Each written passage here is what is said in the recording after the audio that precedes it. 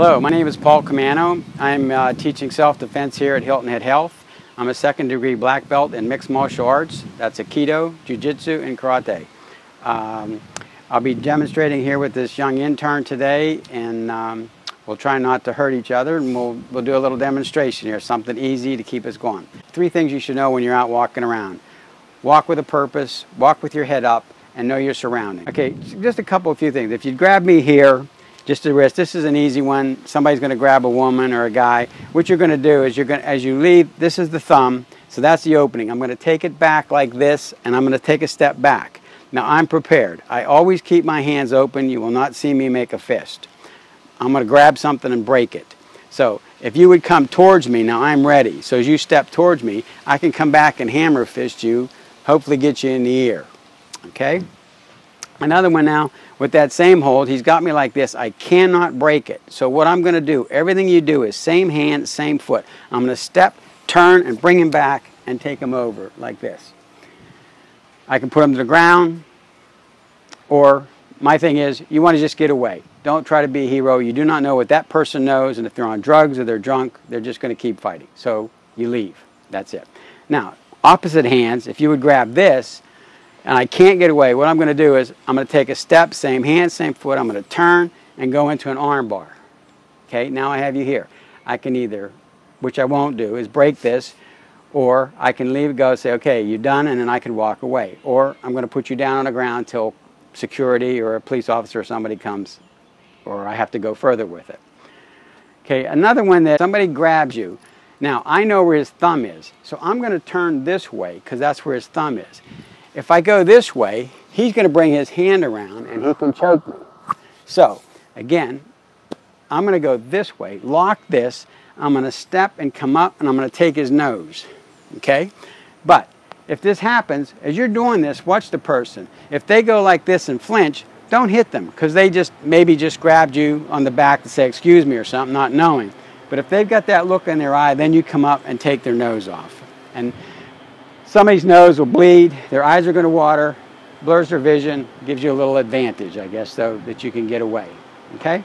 Another one is this one.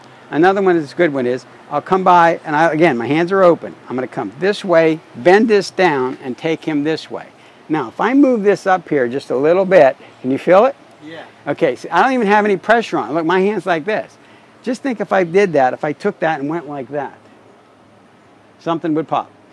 Okay? I don't want to teach people to be a bully, but I don't want them to be bullied. So it's always best to break the grab that the person has on you and get away, whether you're a man or a woman. Okay? Another one is, if I'm standing here and I have my hands in my pockets, I can't, if my hands are in my pocket, he has me. Okay? So I don't have my hands in my pocket. What I'm going to do is I'm going to buck him, I'm going to come around behind him like this, I'm going to come like this, and I'm going to stretch him. Now I can choke him out. Okay? I can hit him in the ribs. Okay? You all right? Yep, I'm good. Now, another one, a good one for a girl, a woman, is grab both my wrists. Okay, the guy has you here and you can't get away. What you're going to do is you're going to kick him, step, grab, go, and kick him in the knee, and then go on your way. Okay? So it's going to be you grab, you're going to kick, step, go, kick, and run. Okay, now this one, you're choking me. Okay? He's got me here, he's choking me. I'm up against the wall. So I'm going to come up, break this, grab this arm, grab this head, bring it down, and bring my knee up. Kick him in the nose. Then I can go this way, kick him in the knee, and away I go. Okay? Another one is you got me with one arm. Somebody's choking you like this. Okay? I'm going to put hand on your wrist, elbow. Now, if he was taller than me, I would break him down like this. I'm going to turn him this way, come around, put this here, here. Can you feel it? Mm-hmm. Okay, now again, I have no pressure on him. But this knife section of my arm is in here and here.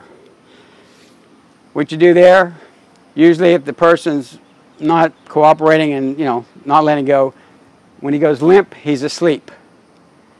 If you continue to do it, he's not going to wake up. Now, another one is, if you're going to swing at me, I'm going to block it, okay? I'm going to step in and I'm going to come over like this. Now, if there's a tree or wall behind me, I'm going to keep shuffling you back to that wall.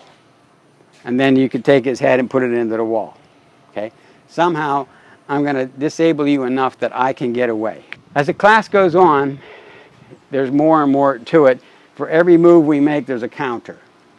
That if you do something different, I'll counter. There's a counter for it. So if you're swinging at me again, okay, I'm going to block this, bring it over, bring it around, and then I'm going to come here like this. And as I pull down, I'm going to stand up and take this with me. Okay, this is going to stay. This isn't. Okay? Another one is you're swinging at me. I block it. I take you over. I hold this here, and then I take this and go like that. Okay? All right, now you can try the arm bar again. Okay, this I have you here. Just take this around. That's it, that's it. There you go, see? And you take me over. Okay, and that's, if you have any questions, I'm here every Thursday at 4:30. We have a class, and I can probably take up to 10 to 15 people at a time for that 45 minutes. And usually the last couple classes we have, we go over because people have questions and want to do other things, and I'm happy to do that. So 4:30 is on Thursday, but I'll be there. Thank you.